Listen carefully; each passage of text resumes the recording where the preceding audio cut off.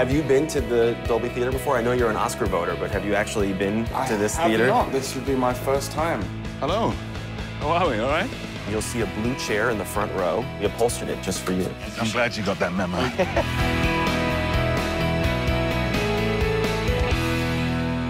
Chiwetel, you have been acting since your teens. Was there a moment of clarity, of inspiration that you thought, this is the thing for me? I remember being in an English class on a kind of, on a wet Wednesday afternoon. We were doing Henry IV, Part 1.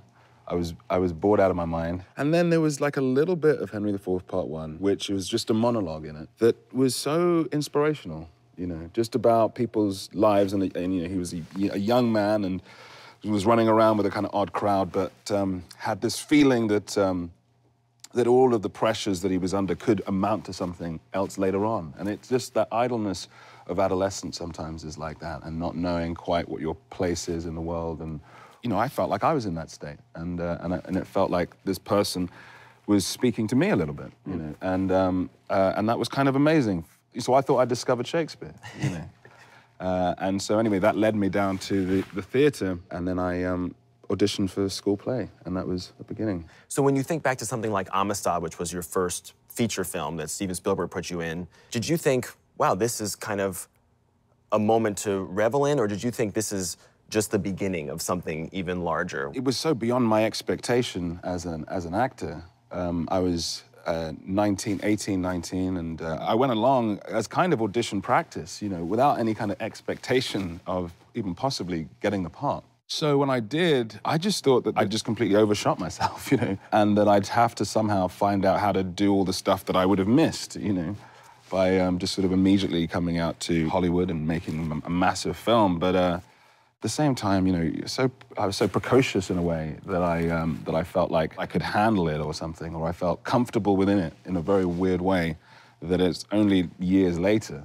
that I have much more neurosis about doing a job.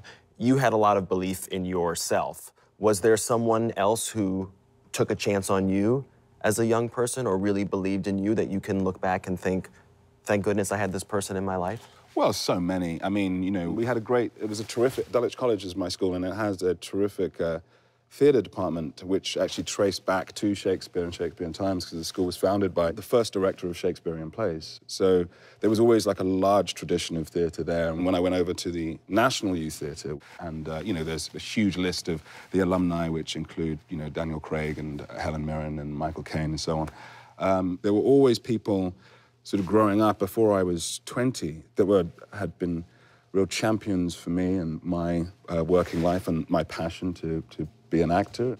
And then in general, how has this whole experience for you been since 12 Years a Slave premiered at Telluride in Toronto? It's been very exciting. It's been thrilling. You have a hope when you're making a film, and that you're passionate about, that you're deeply passionate about, that when that gets out there and it gets to an audience, people respond to that. And the response has been really amazing, and so I'm thrilled.